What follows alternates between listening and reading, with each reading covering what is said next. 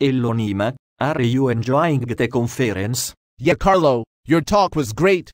What was it about again? It talk about loop quantum gravity. Cool.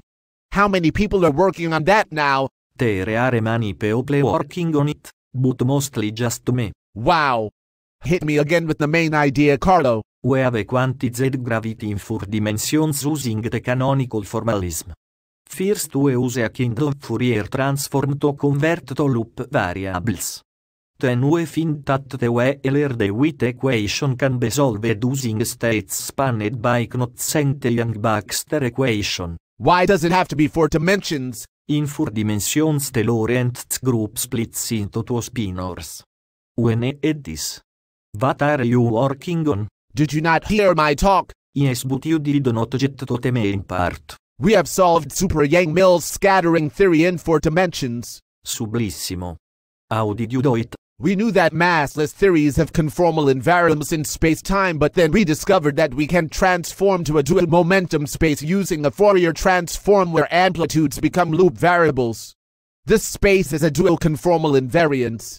The closure of these symmetries is an infinite-dimensional Yangian symmetry which uses the Yang-Baxter equation. The Yang-Baxter equation? Yes. So you must also have knots.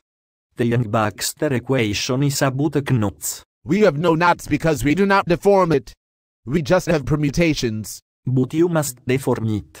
The Yang-Baxter equation must always be deformed. No, I do not need to deform it. Why do you work in 4 dimensions? In 4 dimensions we can split null vectors into 2 spinors. This is crucial for the theory. It is the same auditing. Where do you work now? I am working at Marseilles in the south of France. What do they have there? They have hot bakes. Do the girls wear hot bikinis? They do not wear anything. It sounds like a good place for an Italian. Yes, it is. What do you have in Princeton? In Princeton we have blackboards. So what can you do with your Yangian symmetry? We found that we can construct the invariants of the Yangian using a new type of diagram and solve the on-shell scattering amplitudes. In the past this was done using Feynman diagrams, but the answer was pages and pages of equations. We simplified them all to just 2 terms. Very good. How do you construct the diagrams? We start with the 3-point amplitude, which is very simple. Then we glue them together to form bigger networks for scattering amplitudes with more particles. It all works out using the beautiful mathematics of twistors.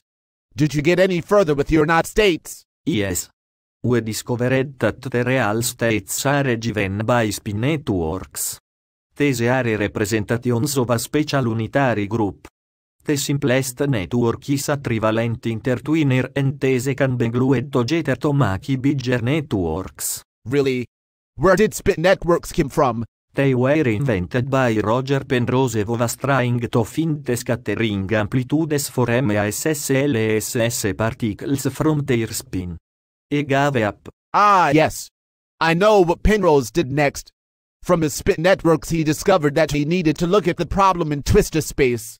One of his students called Andrew Hodges developed spin networks further using these twistors. These are the diagrams we use in our scattering theory. It is the same bloody thing. So we do you like Princeton? We get big prizes there. How much? I got $3 million. What will you do with it? I don't know. How about a copy on PowerPoint? I think everyone likes my handwritten slides with twirly letters and squiggles. Really? Yes, sure. How about a watch 10? Time is emergent. Yes, time is not real. I like philosophy. What kind of philosopher are you? I am a radical conservative, but you are a conservative radical. It is the same auditing. How many diagrams so you need for a point scattering amplitude? There are really n factorial because there is 1 for each permutation.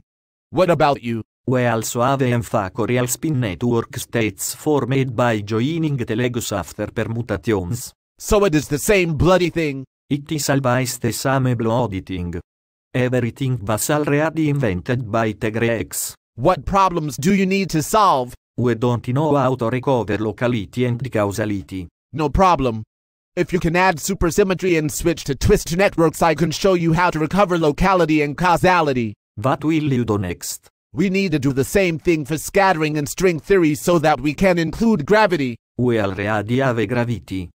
Perhaps you just need to deform your engine and use knots. I do not want to use knots. I want to use strings. It is the same blow auditing. What do you think of blowjars? Once I am finished dealing with the brown muck, I will wash my hands. Okay, see you later. Ciao.